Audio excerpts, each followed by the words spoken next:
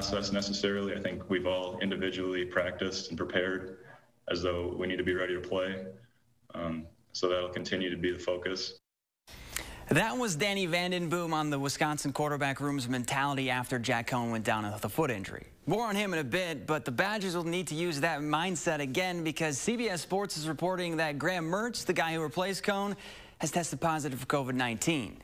Meaning the Kansas Cannon will be out 21 days. Now, Chase Wolf, who is the next QB in line, he hasn't practiced this week, and according to the Journal Sentinel, has also tested positive, and the team is awaiting the results of his second test. Which means on Saturday, fourth-string QB Danny Vandenboom could be the guy under center for Paul Chryst. Now, the biggest question surrounding DVB, who is he? Well, Vandenboom has the highest career quarterback rating in school history at 455.2, thanks to his only pass attempt, a 3-yard touchdown 2 years ago against New Mexico. And at Kimberly High School, all he did was win. Vandenboom was 28-0 as a starter, and he led the Papermakers to back-to-back state championships. He also was thrown into the fire as a sophomore and succeeded, which is why his high school head coach, Steve Jones, says he'll be just fine on Saturday.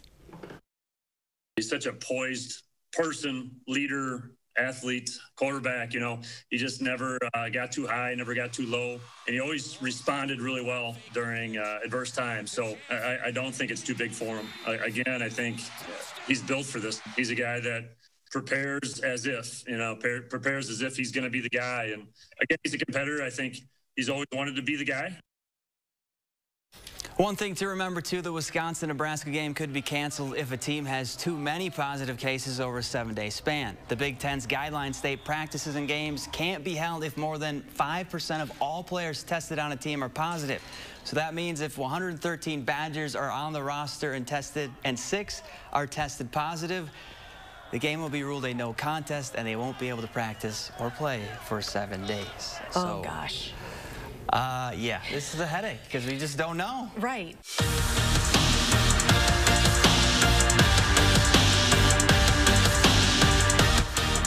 Welcome to week 6 of the season, and it was a good one. Win streaks were on the line, conference title races grew tighter, and we'll start off with one of the best teams in our area. In their 4 wins this season, Baraboo has outscored their opponents 113-3, proving the Thunderbirds can get it done on both sides of the ball. But their week 6 opponent, the Goslings, enter tonight hungry. Watertown is coming off back-to-back road losses, and it's their final home game of the year. Baraboo, though, struck first. Owen Noctegal, 1 cut, and he gone 45 yards to the house. Thunderbirds jumped out to an 8-0 lead just like that, and they'd add to it in the second. Luna Larson sets his feet and chucks it deep to Riley Way. 39 yards on the score, puts Baraboo up 16-zip, but Watertown would answer. Caleb Huff going to call his own number and scamper in, but Baraboo gets the win tonight, 45-26. Caleb. Edgewood on the road tonight in Reedsburg, but the Crusaders celebrating senior night. Beavers, though, would get the party started. Bryant Yankee with the old QB keeper, and it works to perfection. 32 yards on the score. Reedburg goes up 7-0. Edgewood, though, would answer. Mason Folkers with the short pass to Jackson Trudgian, and he's running a long way. 87 yards to the house, a game tied at 7. Then in the second, if it ain't broke, don't fix it, right? Folkers to Trudgian again.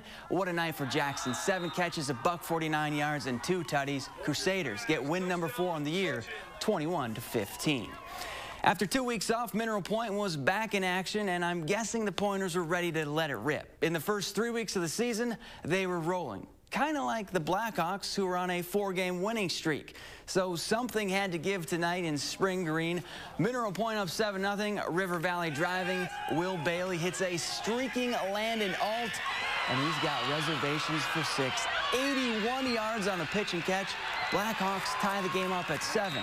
Third quarter now, still tied at 7, and that's when the Pointers went to work. Liam Stump rolls out and finds Dominic McVeigh, and he gives Mineral Point the lead for good. They get the win, 28-19.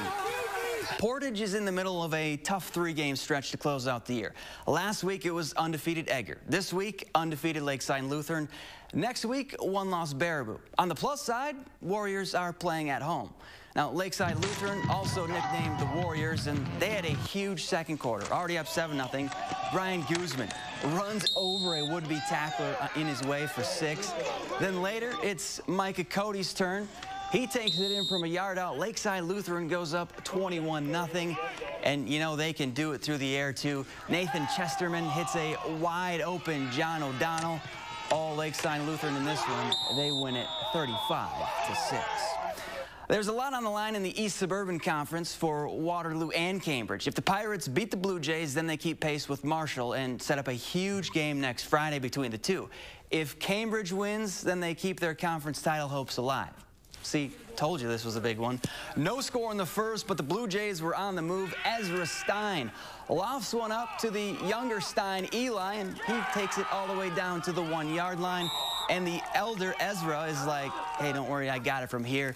He plunges it in to make it 7-0 Cambridge, and the scoring wasn't done. Later in the quarter, it's Trey Colts running it in on 4th down to put the Blue Jays up 2 scores. Then later, it's Ezra Stein again going untouched from 9 yards out. Cambridge rolls 43-13. And still to come, Kevin King out, Josh Jackson in again, while Matt LaFleur says he likes what he's seen from the young DB. More sports after the break.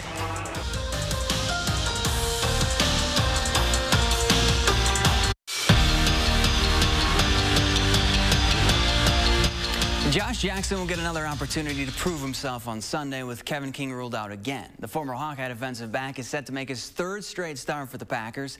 And with his stint of extended playing time, his confidence is growing and he's had more good plays than bad, which is what Matt LaFleur likes to see. But he also knows Jackson has to keep stacking good performances together. He's getting more comfortable, which naturally brings more confidence, and when you have more confidence, you're going to go out there and play better. So obviously you're only as good as your last game in this league, and he's going to have to put together another great performance, and that's what we expect out of him. Last night, the Brewers declined Ryan Braun's $15 million option, making the former NL MVP a free agent for the first time in his career. And the franchise wasn't done declining. Today, Milwaukee said no to Jed Jerko, Eric Sogard, and Ben Gamel's options for the 2021 season, making all 3 of them free agents as well. The best thing Greg Gard has going for him right now, his team is a veteran one. During their time home, they put in the work so they'd be ready for practice because they knew there wasn't a lot of time to waste this season. And at practice, guys like Micah Potter and Nate Reavers are helping Tyler Wall and the other freshman bigs get better by passing down what they've learned from their time in the Big Ten and how to take it to assistant coach Joe Krabanoff in the drills. I know they've shared tips and stories on things, probably from being pushed around by an assistant coach in practice a few times too. They don't like that very much, so sometimes that's incentive enough. They don't want to be pushed around. But no, that's what's fun about coaching here is when you get a group of guys that really enjoys helping pass along those advice and those things they learned over the years. That's it for sports. We're back after this.